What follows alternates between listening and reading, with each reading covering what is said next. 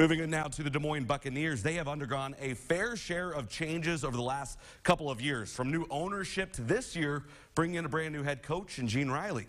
The Bucs have won 4 Clark Cups, with the most recent one being in 2006. Since then, it's really been bleak for the team. However, this year, they're showing that they're trending in the right direction. It'd be hard to definitively say the Des Moines Buccaneers saw playoffs in the deck of cards heading into this season. We were optimistic. I'm not sure, when we got off to a pretty hot start this year, we kind of knew that in the back of our minds that it was a possibility, but we also knew that time would play itself out and we'd see where we ended up. The team hung around despite a testy month of March that saw just 2 home games the entire month. And for the second time in 12 years, the Bucs are heading back to the playoffs. We knew that if we had a good start to the year, put ourselves in a good position at the end, that if we're playing our best hockey, we should have a chance, and it's going to be tough for other teams to stop us. It was an early exit the last time the Bucs made the postseason in 2017.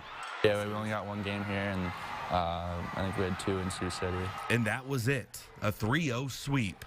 Scooter Brickey and Reed Lebster were the only 2 current Bucs on that 2017 team. Yeah, it motivates you even more, honestly. We're trying to pass our information on the other guys, how much it hurts, and you don't want to be going home this early. So the Bucs have an offensive threat in Matt Brown, who is top 10 in goals this year and leads the USHL in shorthanded netters. And beyond that, the team is running off the motivation of bringing playoff hockey back to Des Moines and reestablishing the Bucs in the USHL. We just have much more firepower now, and it's exciting. The fans here are great, so we've kind of just wanted to do it for the fans and the organization and bring the organization back to where it should be like it was back in the day.